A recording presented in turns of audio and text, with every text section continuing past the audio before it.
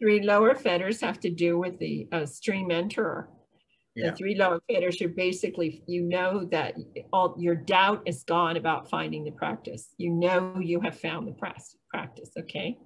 The second one is that you know it's clear to you after learning the information as the Buddha was teaching it. It's clear that rites and rituals will not take you to Nibbana. Now notice, that's what it's about. The fetter was believing that you have to keep doing rites and rituals to get to Nibbana. It doesn't say don't go and spend your holidays and do the rites and rituals for holidays and ceremonies and celebrations. It doesn't say that. So let's not get confused about this. Just because you don't grasp something doesn't mean you try not to feel at all. This is a good example of what's wrong right now.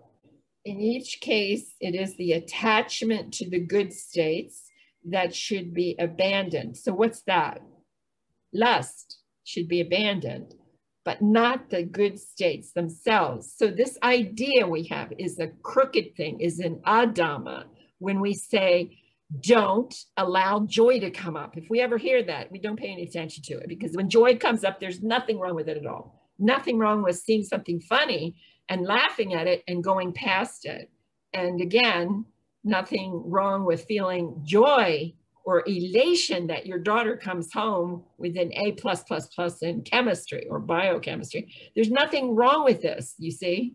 It's not wrong.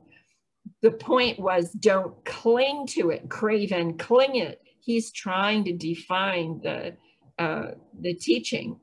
And people today, they go overboard.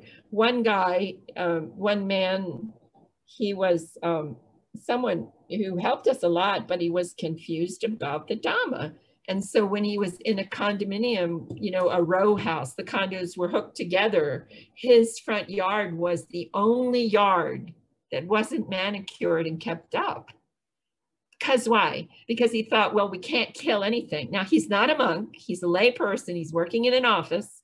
And he's decided he's not going to ever cut the grass again. And everybody was upset with him. Well, I can't cut the flowers. I can't cut the vegetables in the vegetable garden. This is way overboard. You know, you are not a monk with 280 something rules that you're trying to follow. You're not a monk. You're a lay person. And there's nothing wrong with you keeping your lawn neat and your house clean and all of this stuff, okay? Well, this is the same thing in here. Bibi wanted to make sure that he told you what the one commentarial writer had said. There is no obstruction in, wait a minute, where is it?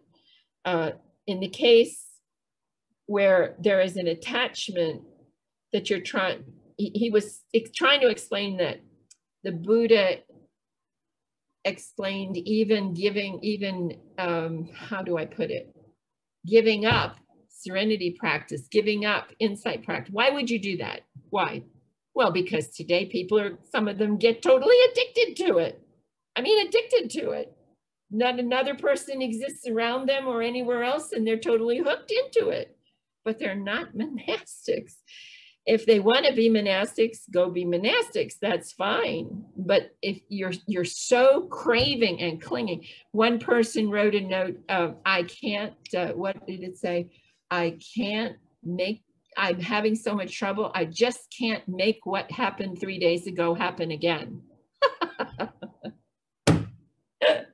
Every single sitting is different. Not one is duplicated from the previous one ever. You cannot repeat something again. Now, you can take a look in your diary when that happened. This is why diaries are so important.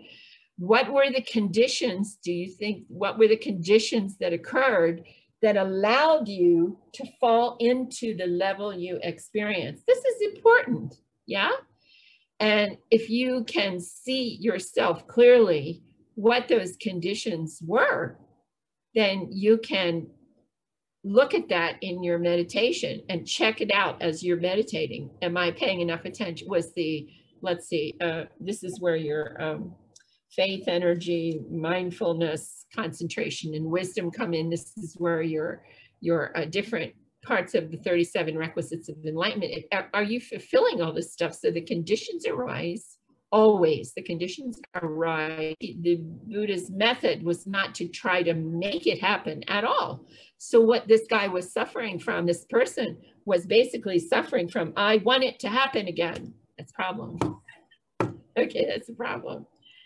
And you have to not want anything. You have to sit down and simply sit to find out what happens next. That's why as a mom, I always tell you, this is going back to 2 years old. That 2-year-old, when he plays, he just wanders around, checks out everything, really excited to discover everything, just to see what is next around the corner when he's walking around the yard, anything. They're wonderful, these little kids.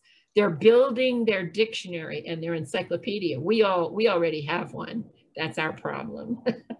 And we have to let go of comparing what's happening here in the present time with what happened before. Don't do that anymore. You're an explorer. And every time you sit down, you should be crossing a different glacier and discovering something new every time, or a mountain or a hike, anything, you see? If you take that attitude, I'm an explorer and I'm just gonna go see what happens next. And you don't try to ever repeat anything. Then you keep going down the path pretty steadily is what we find. And you increase your hours, and you only thing you focus on is, I need to leave the building. I need to not be here anymore. The absence of me makes everything work.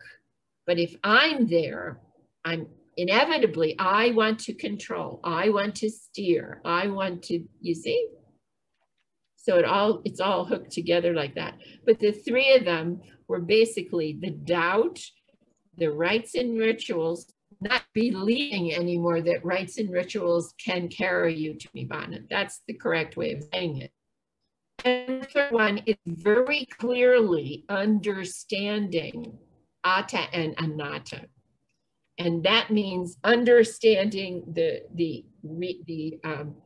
impersonal nature clearly. But it doesn't mean that just because at the stream entry level, it doesn't mean that you're never going to break a precept again. You might, but just like that, you catch yourself and you take it again in your mind and forgive yourself and go on.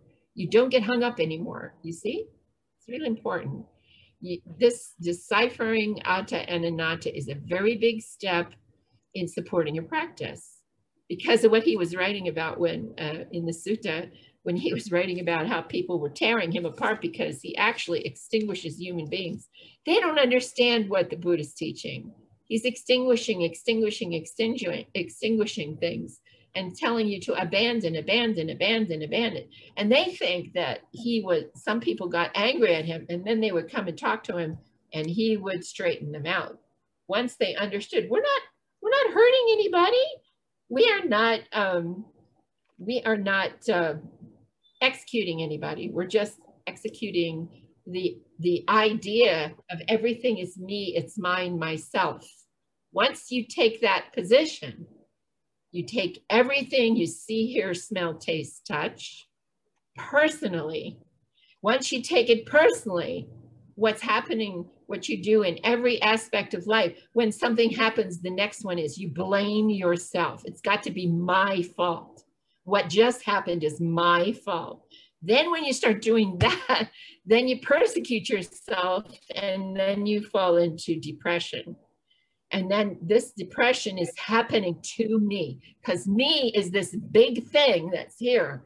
And just the idea of, and you have to look at it, if you're in another religion and you're attempting to be one with God, this is what I tell people is, okay, fine, but let's practice when we're doing this. Let's experiment with what if this is true? What would happen if I wasn't having to control everything and make this happen? What would it be like? That's why years ago I said, I came out of, after meditating a long time, I came out and I said, you know what this is? you're asking us to experience an experience of no experience. And that puts you in the right condition to fall into cessation. That's what was happening, see?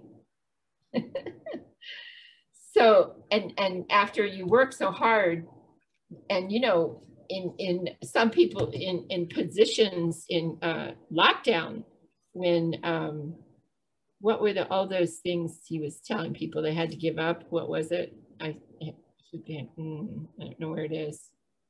Back here. Giving up your standpoints and your views and that big list of everything you have to give up. There's a lot of people that don't want to do that. That's me. My standpoints, my views, my political position, my decisions, what I want to do.